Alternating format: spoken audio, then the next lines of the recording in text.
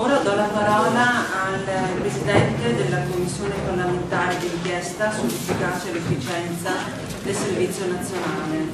Sanitario, il senatore Ignazio Marino, è autore del libro Nelle tue mani ed è sempre stato un fautore dei diritti civili, soprattutto per quanto riguarda il fine vita. È stato il primo come Presidente della Commissione Sanità del Senato a riconoscere nel marzo del 2007 l'importanza della resistenza terapeutica e nell'agosto del 2008 è stato il primo a consegnare pubblicamente all'Aula del Senato il proprio testamento biologico.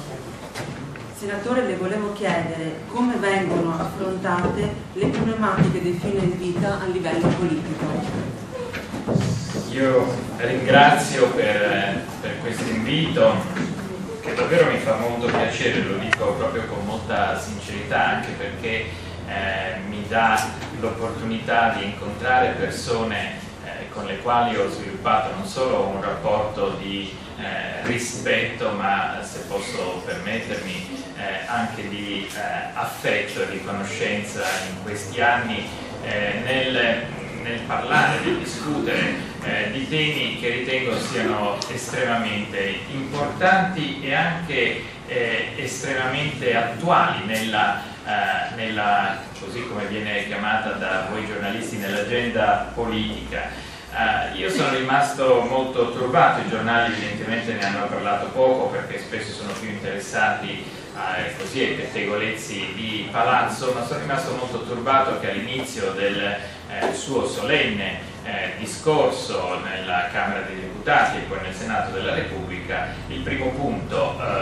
toccato dal Presidente del Consiglio, che è il Presidente del Consiglio in carica nel nostro paese, un paese importante, è stato quello di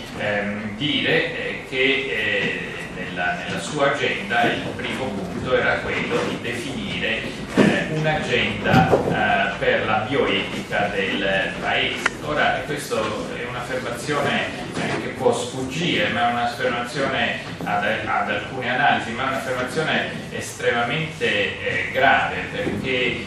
noi non, e lo dico da credente, noi non credo nessuno in quest'Aula, fuori da quest'Aula, vorrebbe il nostro paese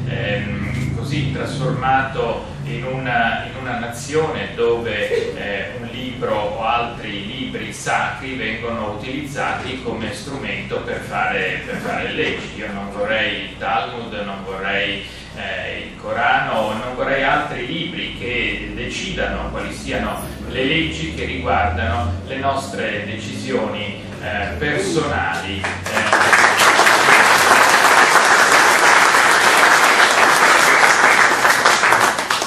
E quindi ho pensato, avevo il privilegio evidentemente di conoscere